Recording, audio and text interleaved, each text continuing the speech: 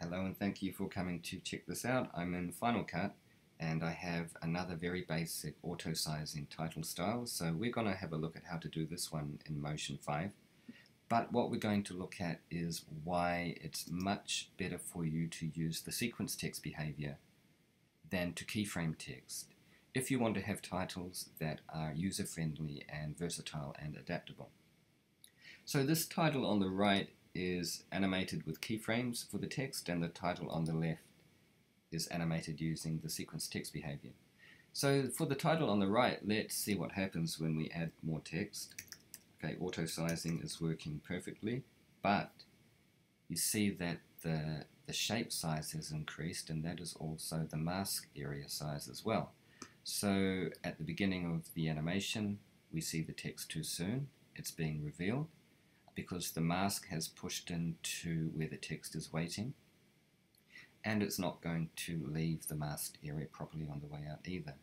So we keyframed, and you cannot sensibly publish your keyframed parameters to Final Cut. It will just make a mess for the user of the template. So using sequence text behavior, the advantage is, as we can see, we have a publishable parameter that isn't going to make a mess for the editor when they use it. So if we add more text,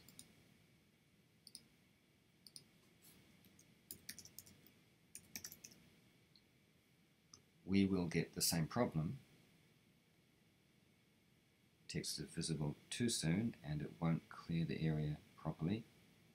But the huge advantage is that the sequence text behavior gives us that pretty much it's the same as the keyframe parameter, but it is publishable because it's all wrapped up in that sequence text behavior. So I can come here, or the user of your template can come here and say, oh, got a problem here, no worries. I have this parameter here that's available for me to adjust. So the user of your template is not limited to how much text they can put in before they face a problem. The other little detail we will look at is how we have the opacity of the shape published here.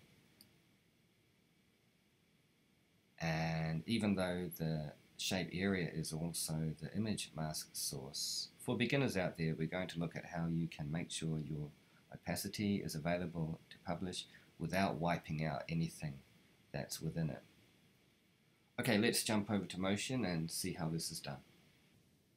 I'm starting here in a new Final Cut Titles template, and I already have my shape set up with the basic auto-sizing features. So if you remember from basic title number 1, we have the shape aligned to the text and linked to the size of the text. If you're not sure about this, go and check out the first guide.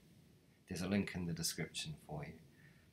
So the first thing we want to do is make some changes to the shape. So we'll come to the size link, and we're going to add 50 on the X offset and 25 on the Y to give us a bit of a buffer zone. Then we want to grab the shape and come to geometry.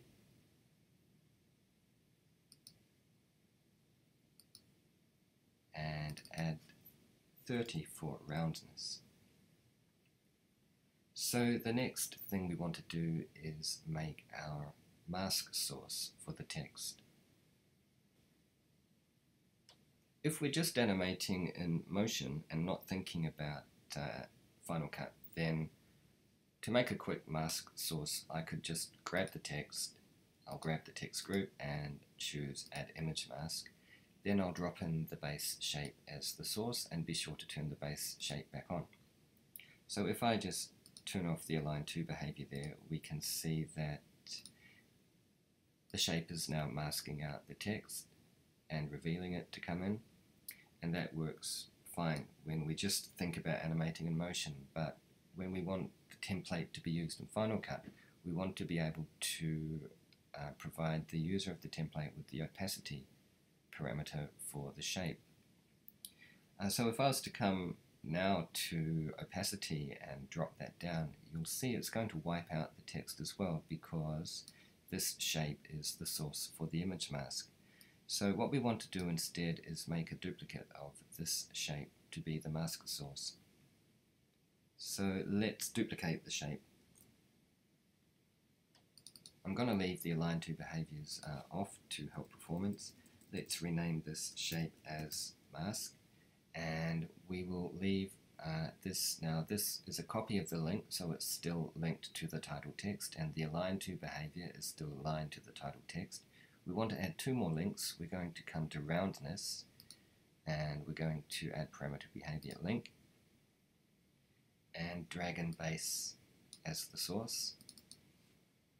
Just going to name that as round, and then we're going to come to properties to scale, select the X scale and add parameter behavior link, and drag the base in as the source.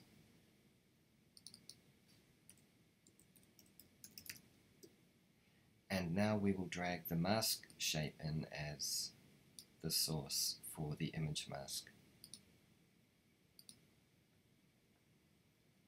So because the mask is linked to the base shape, any changes we make to the base shape are going to come through to the mask as well. So the next step then is to animate the base shape. We have the base shape linked to the text for size, so we are not able to animate by width. It's locked up with that link. So we're going to come to properties, and we're going to animate by X scale. So my playhead's at the start. First of all, I'm just going to bring my playhead to 1 second and 15 frames. I'll come to my mark menu and choose mark play range out. This project's just 30 frames a second, so that's 1.5 seconds there. And right, so we'll grab the base shape, bring the playhead back to the start, set a keyframe on the X scale, and then bring the playhead to 20 frames and set another keyframe on the X scale there. And we'll come back to the start, and we're going to drop X scale down to 0. Then we're going to grab this curve, and I'm going to right click, set to Bezier. I'll break the tangent on the handle, and we're going to drag that handle over.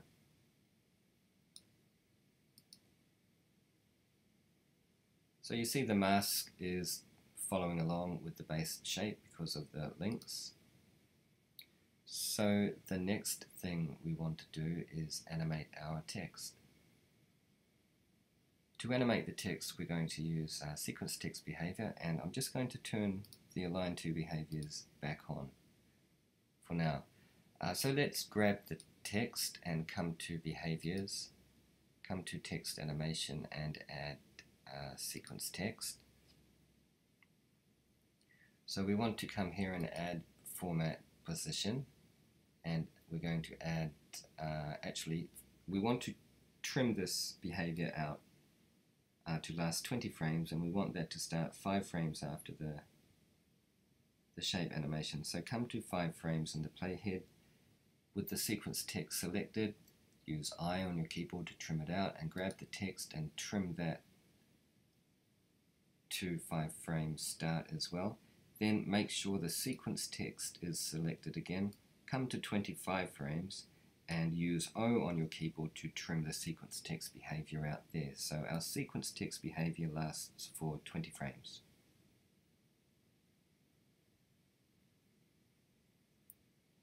So let's tell the text what to do.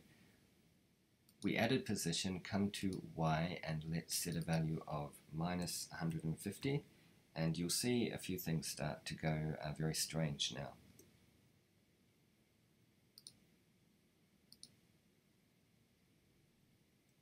Okay, so clearly we need to make some changes to correct this weirdness. So first of all, we want to come to the size links, and we want to change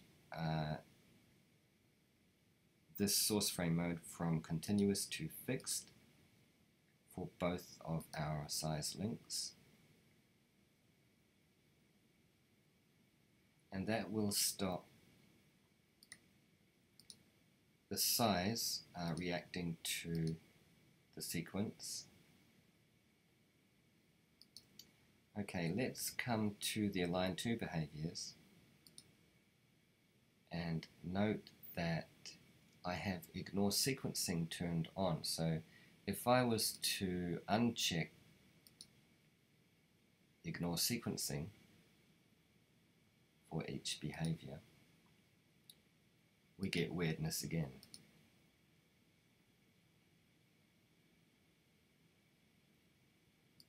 So if you're going to use auto-sizing, then and you're going to use sequence text to animate your text, make sure that you have ignore sequencing turned on.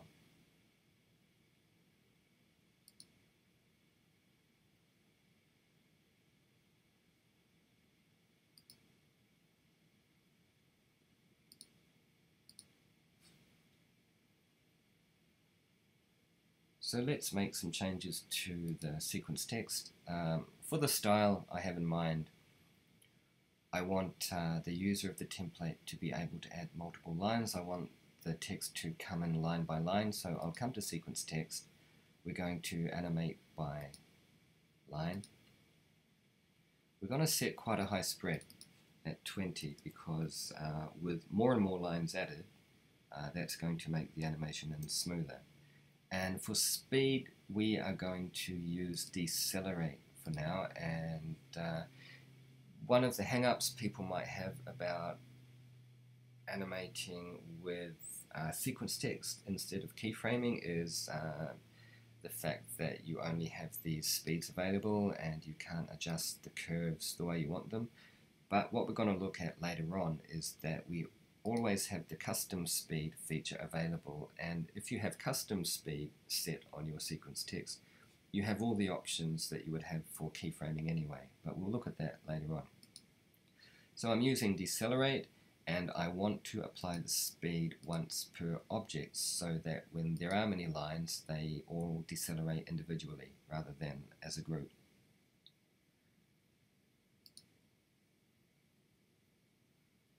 Okay, there we are. Let's do a quick check on the auto sizing.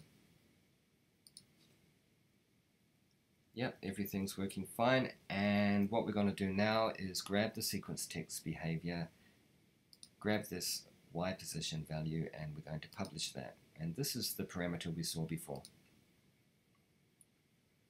So the next thing we want to do from here is to animate everything out. I just reset the text so that we can animate out. I'm going to reset my play range, and I'm going to turn off the align to behaviors while we do this. So first let's animate out the base shape. I'm going to grab the curves there, and we want to come back 20 frames,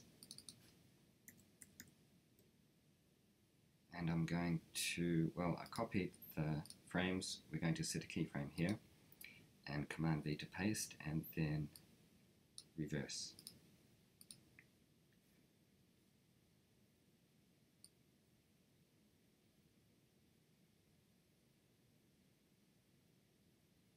So let's do the sequence out next. I'm going to select the sequence text. I'm going to rename it as sequence in, and I'm going to duplicate that and rename it as sequence out. Then I'm going to come back 5 frames from here, 1, 2, 3, 4, 5. And I'm going to use Shift left bracket on my keyboard to move the sequence out to start from here, which is 5 frames before the mask and the shape starts. So now we want to come to the inspector, and we're going to change this option to 2. We want direction to be backwards.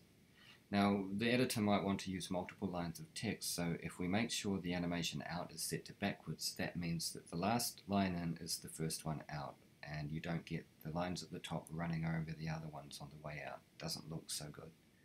And we want the speed set to accelerate.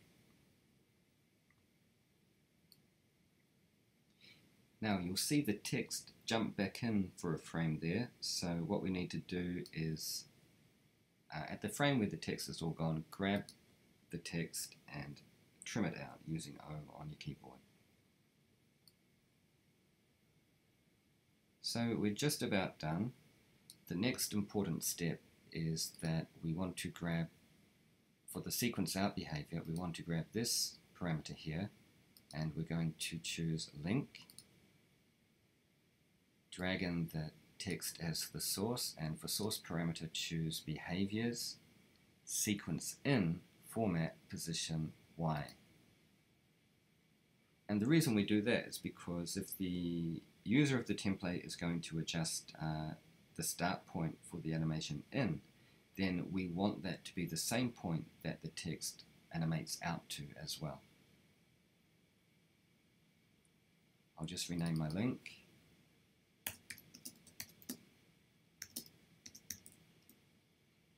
And finally, we'll just turn the align to behaviors back on. So there we are. That is another basic way to make an auto-adjusting title. And we looked at why it's better to use the sequence text behavior, much better to use sequence text than keyframing. And also why we need to duplicate shapes and link them to make image mask sources so that we can provide the opacity parameter to the user of the template. I hope that was helpful for you if you are starting out in Motion and you want to make templates for Final Cut. Thanks for checking it out. Thanks for watching.